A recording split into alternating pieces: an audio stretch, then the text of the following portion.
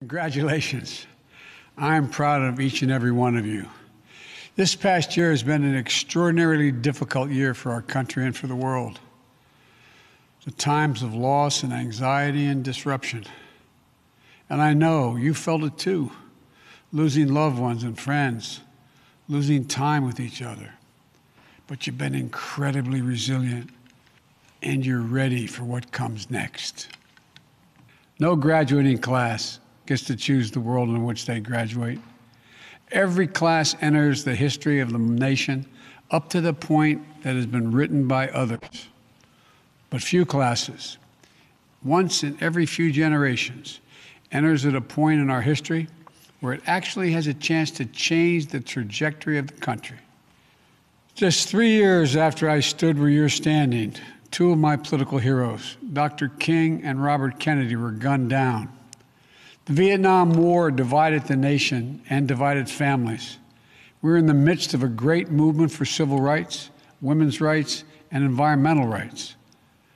We faced an inflection point, and we did our best to seize that moment because things were changing so rapidly.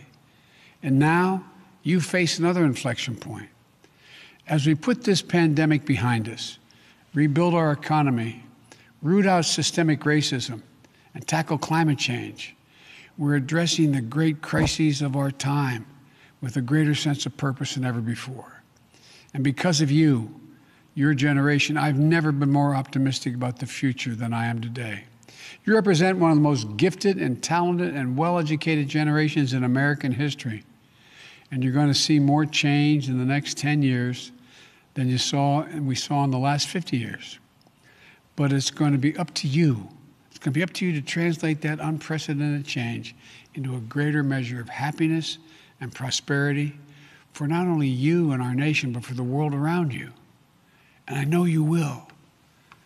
The Irish poet Seamus Heaney once wrote, "History says, don't hope on this side of the grave, but then, once in a lifetime, the longed-for tidal wave of justice can rise up, and hope and history can rhyme."